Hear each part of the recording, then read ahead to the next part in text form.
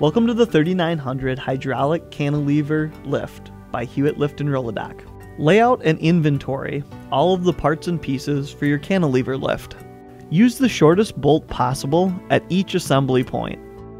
Slide the corner bracket over the leveling leg, then insert the leg pin and secure with the clip. Repeat this process on each one of the four corners. Place the rubber cap onto the top of the leveling leg. Repeat this on all four corners. Locate the cross arm with the three holes. This is going to be the front of the lift.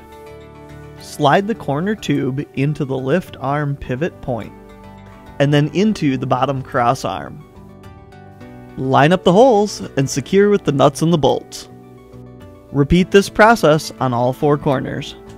Now attach the bottom sides to each of the four corners. Locate the pull arms and make sure that the cylinder box is facing the front of the lift. Next, pivot the lift arms up. Insert the pull arm into the lift arm pivot point, making sure that it slides into the cross arm. Line up the holes and secure with the bolts and the nuts.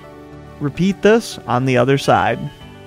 Locate the side-to-side bottom brace and remove the 3-inch wrap from each end. This will be attached approximately a foot from the rear end of your lift. Slide the 3-inch wrap over the bottom side and secure with nuts and bolts. Locate the hydraulic front uprights and attach them to the front corners. Then secure them with nuts and bolts. Locate the 45-degree angle brace. Notice that the offset hole is both towards the back and facing down. Secure both the top and the bottom with nuts and bolts.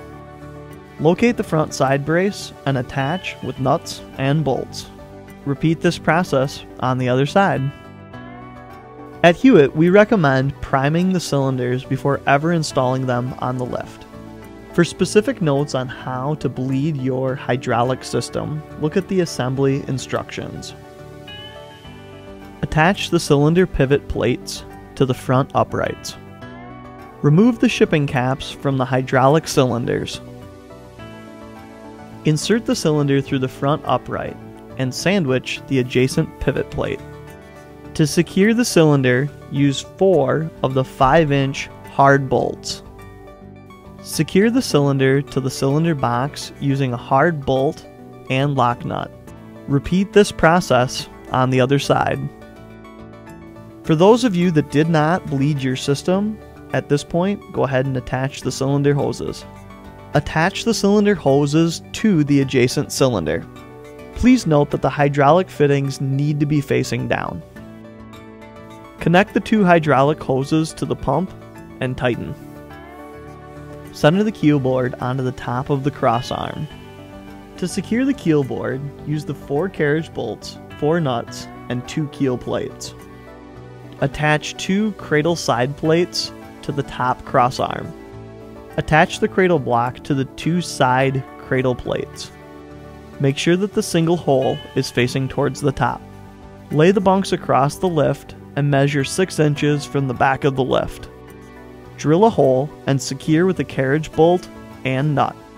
Make sure when tightening to sink the head of the carriage bolt into the carpet.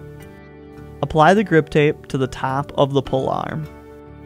Now simply place the Hewitt sticker on the outside of your lift. At this point, go ahead and tighten down all the nuts, bolts, and hose fittings. This completes the assembly of the 3,900-pound hydraulic cantilever lift.